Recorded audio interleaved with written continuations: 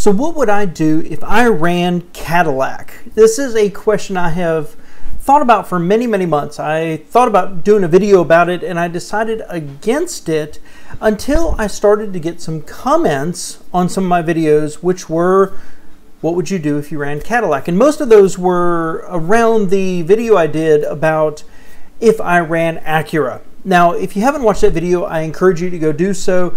But the too long didn't read is Acura makes really nice vehicles, but because they're typically based on Honda products, they end up feeling like nice Hondas. They don't feel special.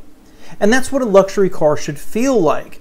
And it's where I think Cadillac is striving towards, but not quite there.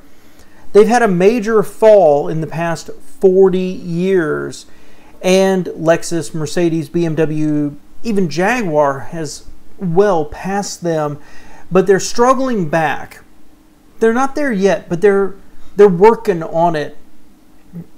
And what would I do different if I was running Cadillac? I've come up with three things. The first is pretty obvious and subjective. The second is systemic, and the third is kind of a Hail Mary, which we all know will never actually happen. So let's talk about it today.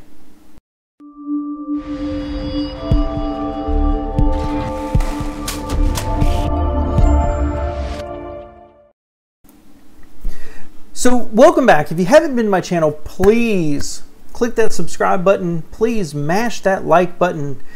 Really helps me with the YouTube algorithm. But looking at Cadillac, I have a soft spot in my heart for them. My parents owned Oldsmobiles and Buicks until 1986. My grandparents owned Cadillacs on one side and Pontiacs on the other. So I have a really soft spot for them as American luxury. And I want to see them do incredibly well. But for most of my life, I've been frustrated about what they actually offer. But to understand where they are today, I think you need to look back in the past. Now, if you've watched my videos before, you know this is an editorial. This is opinion pieces, and I'm not trying to cover their entire history over the past 100+ years, but it's important to understand where they come from. Cadillac actually originates with Henry Ford. He started a company and walked away from it. He started a second company and ended up walking away from it. And that second company became Cadillac.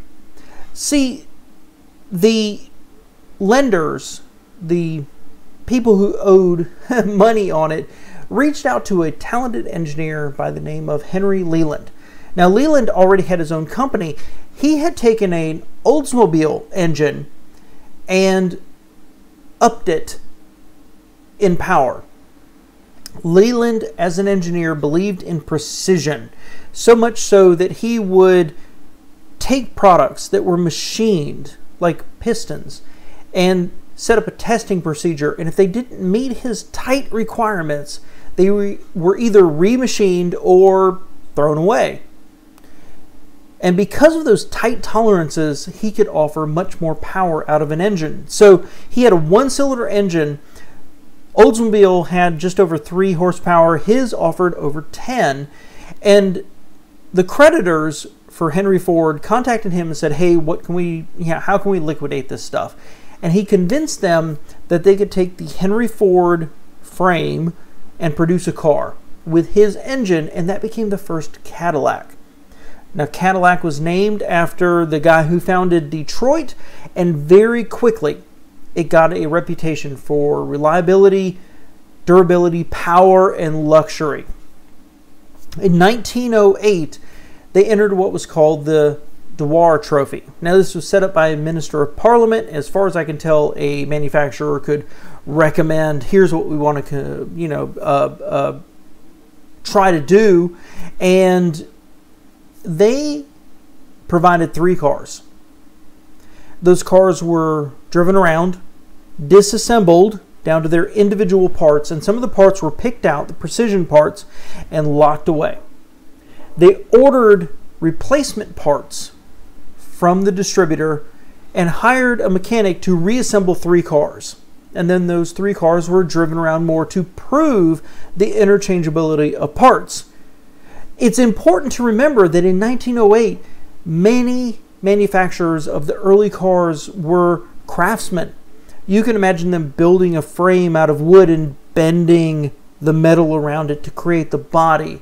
Things were machined specifically for that car. So the interchangeability of parts was really important to the development of the automobile. While Henry Ford was working on the manufacturing and streamlining, making cars as cheaply as possible, Cadillac was working on precision. They continued their development. They came up with the first V8 mass-produced production engine for a passenger car. They came up with a V12, a V16. They ended up with an 8.2 liter in the 70s, as I recall. They led the way in so many innovations, and a lot of what we take for granted today came from Cadillac innovations. Do you like getting into your car today and either turning the key or pressing a button to start the car? That electronic starter, that's Cadillac. Do you have automatic climate control in your car? That's Cadillac. Do you like all electronics, including headlights? Cadillac. How about auto-dimming headlights? Cadillac.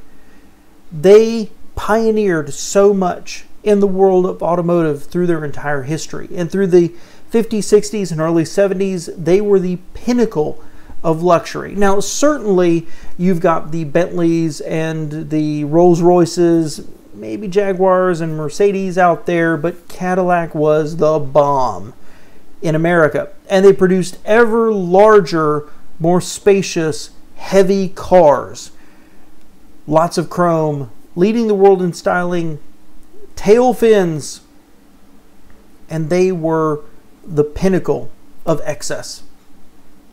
By the 70s, things started to change. They began to rethink their styling philosophy. The chrome started to go away, the fins went away. They started to make things a little more monochromatic, let's say. But by the mid-70s, the gas crisis had hit. And Cadillac knew what was coming, so they began their first generation of downsizing, taking out weight, shrinking things up. Keep in mind, Cadillac had been using a front-wheel drive system since, I believe, the 60s. So General Motors was a forerunner of mass production of front-wheel drive. The 70s saw the reduction in their cars, and in the 80s they saw another massive reduction. A massive downsizing, unibody, front-wheel drive cars. The problem is they kind of lost their way. Mercedes was ascendant, BMW had come out with the 2002 and then ultimately the 3 Series, and Cadillac realized that people wanted a premium, quality, innovative, powerful, and well-handling car, not just big and soft. And they tried to respond by shrinking their cars, and in the late 70s, early 80s, they came out with the Cimarron. This was based on a Chevy Cavalier. It was deep in development when Cadillac said, we want one.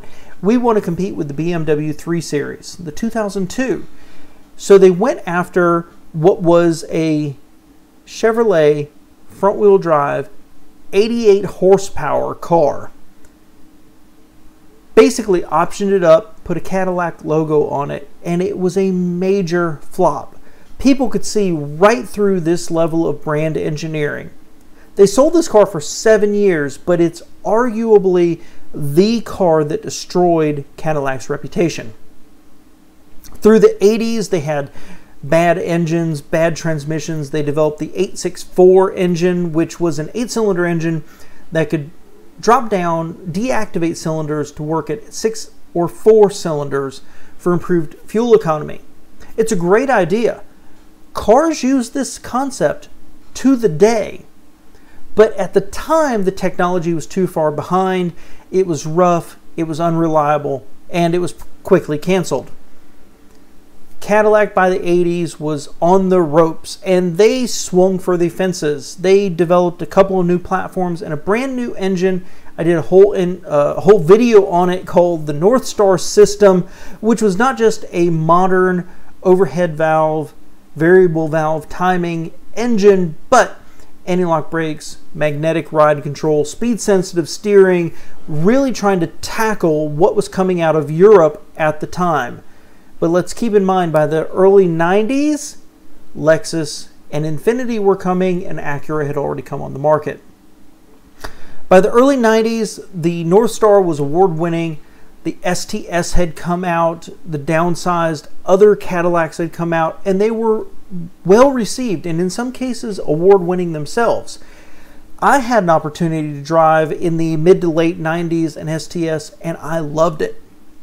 Cadillac came to my city and offered an opportunity to drive a BMW 5 Series versus an STS. And I'll admit, brand new, I preferred the STS. It was larger, it was powerful, it was comfortable. The 5 was basic and just kind of cold, honestly. Now, hindsight will tell us that the 5 Series was carefully constructed, durable, and reliable. The STS, not so much. The North Star ended up with a lot of problems. The air suspension ended up with a lot of problems. The electronics ended up with problems. And honestly, the interior, while being presented well, was just less durable, less luxurious materials. This continues what Cadillac has been doing for years. I want to love Cadillac, and General Motors has invested a ton of money in Cadillac. Even when they hit the bankruptcy, they kept Cadillac and invested tons and tons of money in it. They had switched to the arts and science language, evident with the early CTS, which was very angular and harsh. They've softened it, they've refined it over time. And the current Cadillacs are really attractive. I like them a lot. I like them about 95%. But that means that there's 5% that holds me back. While I really like what Cadillac's doing, they're held back by platform sharing and generations, literally generations of bad decisions. Consider an article I read that compared Cadillac and Lincoln. Cadillac got a ton of money to revitalize their offerings and expand. And so what you have now is Cadillac has moved closer to the SUVs. They still offer sedans, but they've moved where the market is going and they've expanded. But to do that efficiently, they've had to rely on platform sharing with other GM products. So several of their products are based on the Chevy Equinox. Good product. One of their products was based on the Chevy Impala. It's been canceled, but a front-wheel drive large platform. They do have some Cadillac-specific platform engines, but ultimately they're just a division of General Motors. A really, really nice Chevy. And that's what pains me so much about it. Lincoln invested much less money over a long period of time. And for most of the past 10 years, I would say that Lincolns have been not nearly as nice as Cadillacs. Their exterior styling, their interior quality, the ride, the handling, the engines, everything about them. But they've continued to improve their cars. And the latest generation with the Nautilus, the Navigator, the Aviator, and certainly the Corsair, I think they've leapfrogged Cadillac. Their interiors are higher quality, they're better designed, they ride better, and they hide the fact that they're based on Ford platforms much, much better. It's hard to take a platform that's designed for the mass market and up it to luxury. Audi has been pretty successful with it.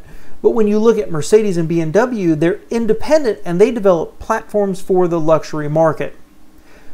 Certainly Jaguar and Land Rover, they're working together, they're sharing platforms, but again, those are both aimed for the luxury market. So there's something special about how they feel, and that's what I think Cadillac misses. That's what I've said before in that Acura video. It's hard to take that basic platform and make it feel special down the road. Now, styling and feeling, that's subjective, right? You might disagree completely with me. I get that. I understand it. I respect it. But Cadillac has that problem. So here's my 3 thoughts on where Cadillac could fix themselves in the future. And the first is styling, right? Exterior, it took me a long time to figure out what it was. I think Cadillacs tend to look low and long. And it heralds back to their history of being really, really big when the BMW E's, S's, the Lexus LX are much, much more taut and space efficient. But I think it's a little bit of an optical illusion. They're looking to design things low and that appear long while they aren't actually that big.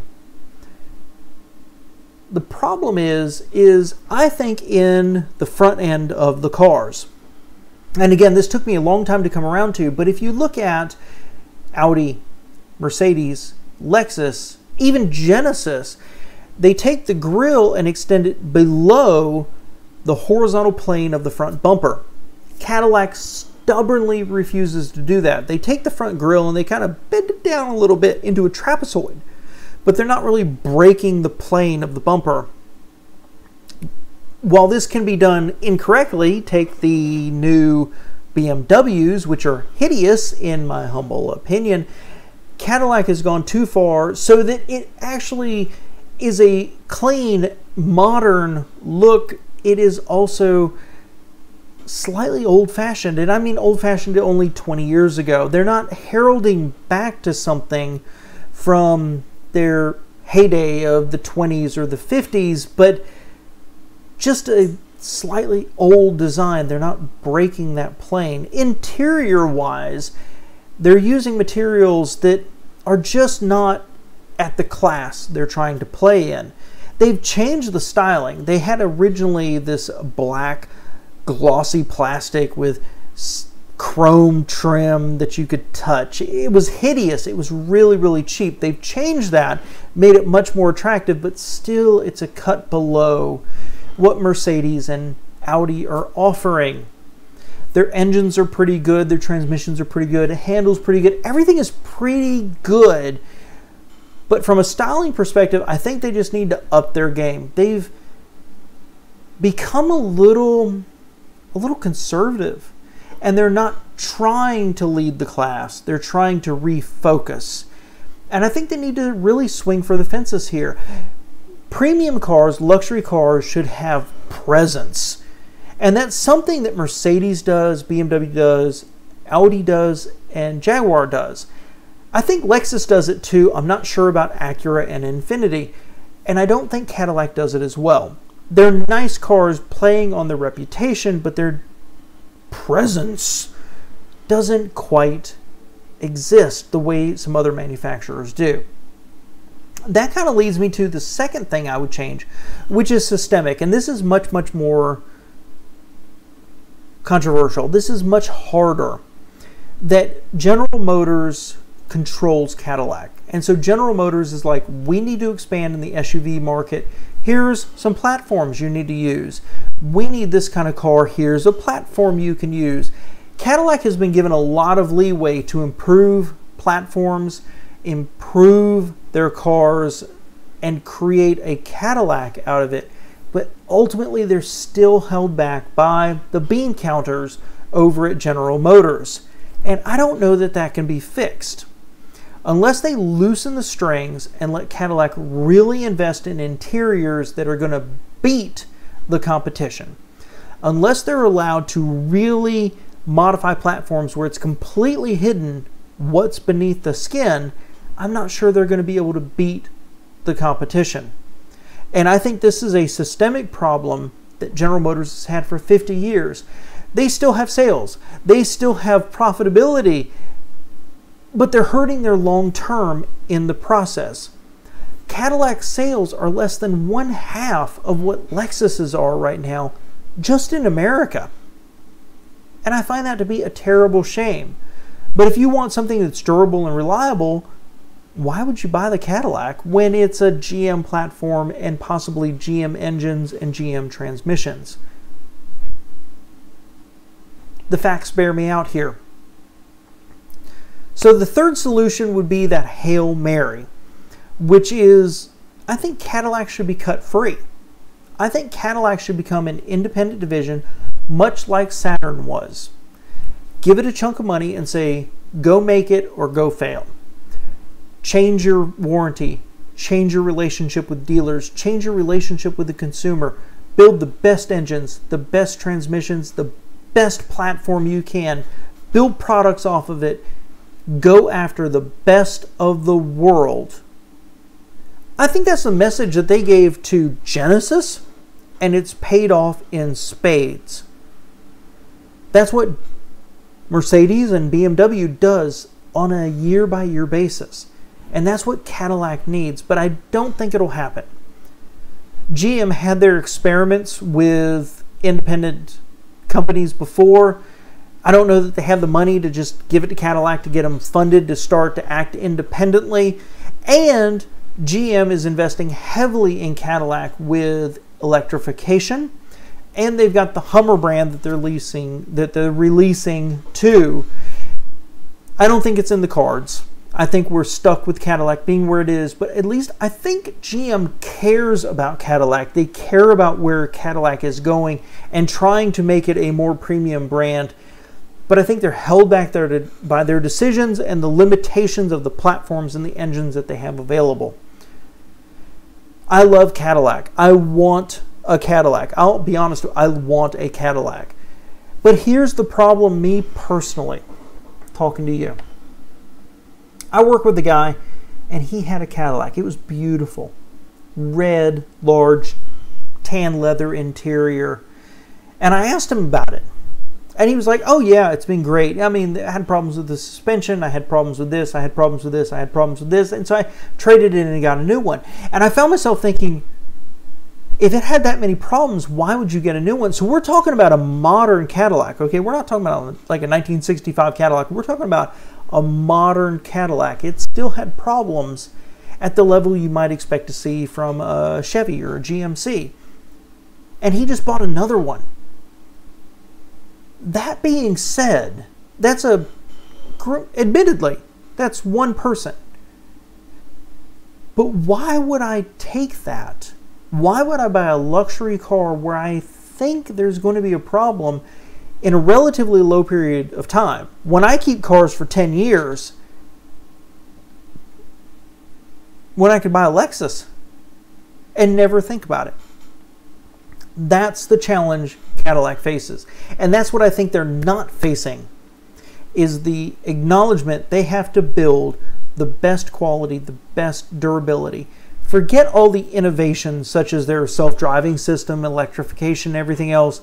They just need to build a car that's super reliable, durable, comfortable, and holds up to help build the reputation up from where it's descended to. This is my opinion. I love Cadillac. I want to love Cadillac.